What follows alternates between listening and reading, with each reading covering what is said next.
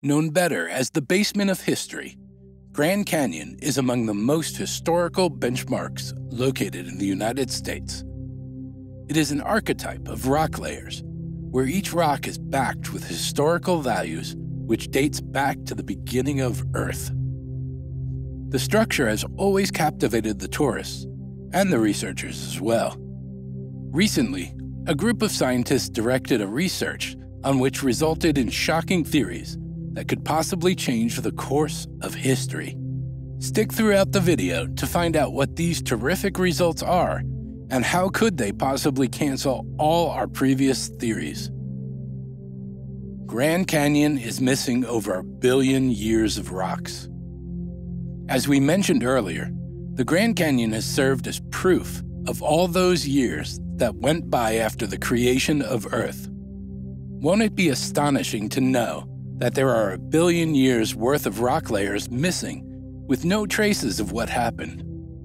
The discovery was so baffling that it has been nicknamed the Great Unconformity and was first discovered by John Wesley Powell in 1869 as he was voyaging near the Colorado River.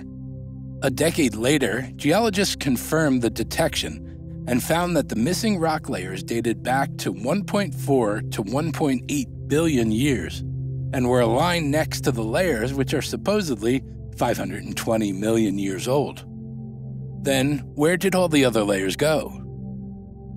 The scientists have brought forward some explanations to this strange gap, such as one study suggested that the geological record of the Grand Canyon might have been more compounded than we actually thought, and the layers might have been some sort of transition which caused a few layers to disintegrate into the ocean. In an attempt to figure out the reason behind the gap, a group of researchers used analytical methods which helped them to understand the causes of the Great Unconformity. The method used is called thermochronology. It uses several chemical techniques to gauge the thermal energy of a rock when it was formed. The results suggested that certain events would have caused the odd gap in the rock layers. Further digging revealed that the disappearance happened at the same time as the severe partition of the supercontinent Rodinia, which is said to have occurred 630 to 750 million years ago. That might have been a calamitous time period which left the rock layers uneven. After going through the samples, the team said that the Grand Canyon has experienced different distortion at both its sides. The study revealed that the western half of the rock layers rose to the ground around 700 million years ago, whereas the eastern half is still various kilometers underground. The results of this research are not sound enough to jump to conclusions about the Great Unconformity. However, the team says that this is a big stepping stone to solve the quest of the missing rock layers. Did you know that some prehistoric life forms were detected in the Grand Canyon?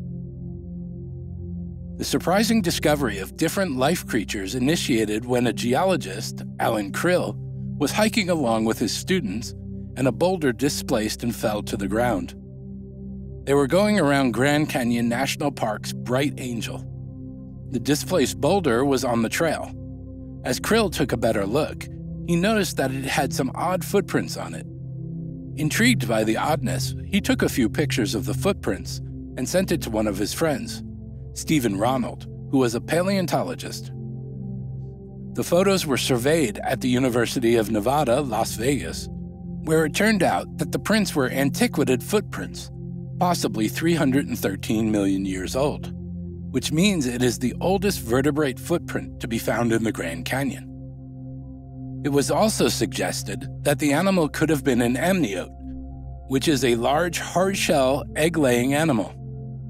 The boulder containing the footprints were approximately 100 pounds and was teared apart using mana capture formation, a sandstone which is approximately 314 million years old. The scientists found out 2 sets of footprints on the boulder.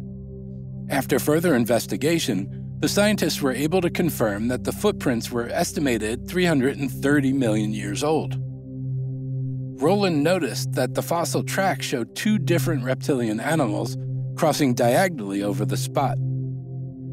He also observed that one of the animals was about a foot long and used a lateral sequence walk, in which an animal moves its left rear foot first, followed by its left front, before moving its right rear front and finally its right front. Scientists are still determining whether the tracks were made by two different reptilian animals or by the same animal. The Grand Canyon caves filled with sloth dung and mummified bats.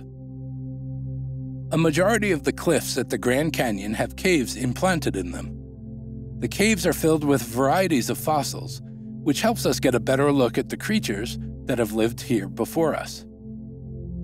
The caves usually have different sizes and shapes. For instance, some could be as confined as only allowing one person to pass through, whereas some are as wide as allowing 4 to 5 people to easily stay inside the cave. Regardless of size, the caves provided a perfect environment for bats, birds, and rats that are no more present. Researchers were able to access 40,000 years of history and learn about life during the Ice Age, all thanks to the well-preserved fossils. Starting with a rampart cave at the far west end of the canyon, scientists discovered several dung balls scattered across the floor. At first glance, one might have assumed that they were excreted recently, but they were actually made by a 500-pound Chester ground sloth that had been extinct for over 10,000 years. When the dung was analyzed using radiocarbon dating, the sloth dung deposits were dated to be over 10,000 years old. The animals ate pollen that was floating through the air. The University of North's Steve Emsley, a professor of biology, was able to evaluate the condors. According to this chemical research, the megafauna went extinct, which could have killed the Grand Canyon condors because they were probably devouring them as a delicacy. The Colorado River is about to dry up. One of the distinctive features of the Grand Canyon is the Colorado River, which originates in the Rocky Mountains and flows 1,500 miles south through canyons, deserts, waterfalls, lush wetlands, and canyons before entering into the Gulf of California. The Colorado River is used for kayaking, canoeing, and other watercraft excursions, providing Grand Canyon visitors with an enjoyable diversion while they are there. Unfortunately, scientists have revealed that the river will soon run out completely if immediate action is not taken. Environmentalists believe the drought may have been started when western states started to divide the water by building dams and diverting the flow to cities like Los Angeles, Phoenix, San Diego, and other rapidly expanding cities. Dam engineers view the diversion of the Colorado River as a triumph, but the environmentalists believe it has been the menace to the river, notably in the past decade. The river has been flowing low for some time now, ever before fish became a worry in the Southwest, although the river still flows well at the Grand Canyon.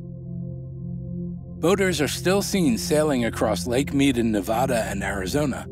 However, at the lake's edge, distinct lines in the rock walls can be seen showing that the water level is significantly lower than it once was. Although environmentalists acknowledge that climate change is a factor, they also believe that dams and river diversion, particularly the Glen Canyon Dam, are major factors. The Colorado River is older than 50 years. It was the floating machine that first revealed Lake Powell's existence, and although while it is used to generate electricity, the lake's water levels are currently too low to do so. If this trend continues, the lake won't be able to generate any power. The flow of water will be interrupted. Environmental organizations are urging lawmakers to invest in altering the Glen Canyon because if this happens, the water supply for the inhabitants of Arizona, California, Nevada, and even Mexico would suffer due to the dam's location down the river. If the house had more modern technology, the plumbing system would function better. Geologists are expecting this would happen soon before the situation gets worse.